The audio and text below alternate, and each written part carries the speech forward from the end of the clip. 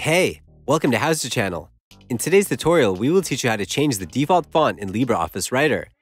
The following instructions will show you how to change the default font and font size in LibreOffice so that the new custom font will be used every time you open a new document.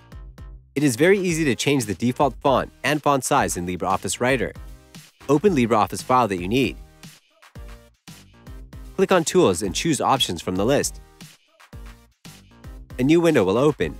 Click on LibreOffice Writer on the left side list. Scroll down and look for Basic Fonts, Western. Go to the right side of the window. Go to Default Option.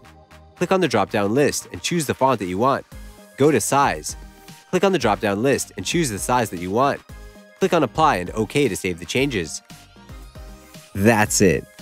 Thanks for watching the video. Please like it and let us know if you used any of our tips and tricks. Subscribe to our channel. We upload new tutorials every day. See ya!